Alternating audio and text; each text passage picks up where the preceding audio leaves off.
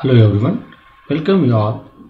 In this session, I am going to discuss about the advantages, disadvantages and applications of solar photovoltaic system. In the previous sessions, I am discussed about the working of the solar cell, as well as I have discussed about the solar photovoltaic power plant. Concerned to that, what are the advantages and disadvantages and applications are there for that solar photovoltaic power plant. Okay, here first we'll take the advantages of solar photovoltaic system. In that, the first one is that direct conversion of light into electricity through a simple solid state device. Here the solar cell what we are going to use, okay, that converts directly solar light into electricity, and that whatever the device is there, it is a very simple. Next one is that absence of moving parts.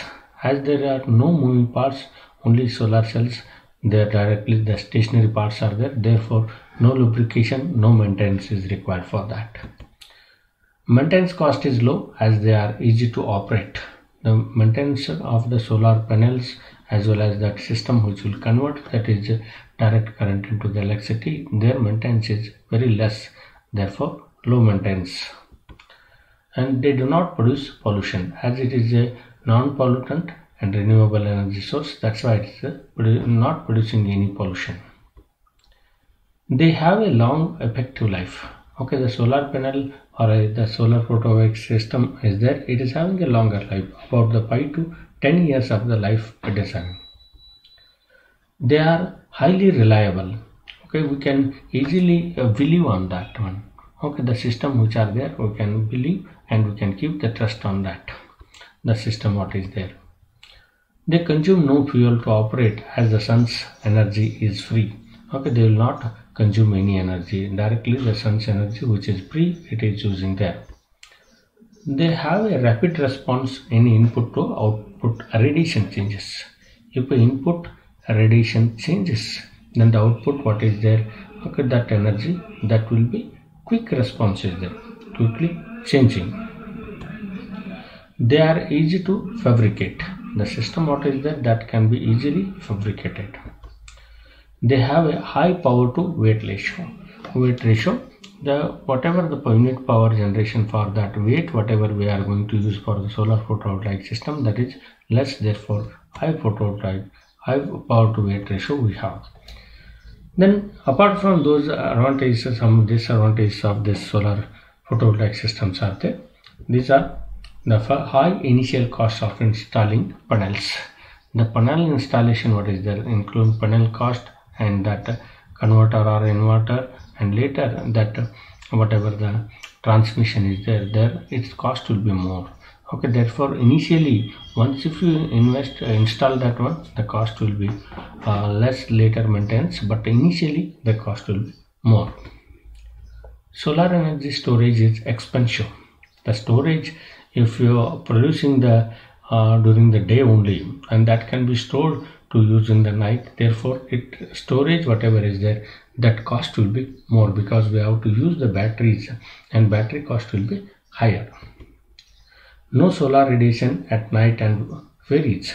Okay, the solar radiation what we are going to use, it is not available in the night, and this is varies from the morning tuning. There is a variation in the energy availability as well as it is not availability is there in the night. Solar doesn't work for every roof type. Okay, every roof type whatever is there, for every roof type it will not work. The roof top is specially designed to install the solar photovoltaic system, on that only it will works. Otherwise you have to design the roof in such a way that we can install the photovoltaic system on there. Solar panels are dependent on sunlight. The sunlight is required, and if the sunlight is not there, we cannot use the solar photovoltaic system. These are the disadvantages concerned with the photovoltaic system. The applications of solar photovoltaic systems are: first one, it can be used for water pumping sets for irrigation and drinking water supply. Okay, for the irrigation, for the agriculture, and the drinking water in the domestic water supply, there we can use it. Radio beacons for ship and navigation at ports. Okay, the radio beacons what are sent to this ships for the navigation. Okay, that are by using the solar photovoltaic system. Community radio and television sets. The community radio and television sets what are using in the certain group of communities. There directly the solar energy can be set there. Okay, the direct electricity we are going to get for this community radio and the television sets. And cathodic protection of oil pipelines. The oil pipelines what are there, those will be get corroded, and that will be for the longer duration it will not be work function, and during that time the protection should be provided.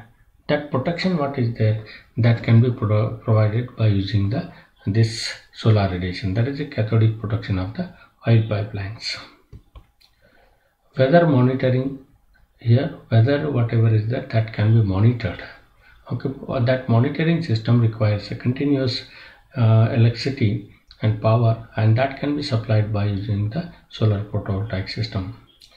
Railway signal equipment. Railway signals are, even though road signals also work independently, and there the electricity required that is supplied by the solar photovoltaic system. Battery charging. For the battery charging, the charged battery can be used for any of the application. That can be used for any of the application. It can be used for lighting, or it can be used for the vehicle, or it can be used for running of any equipment. Okay, like that.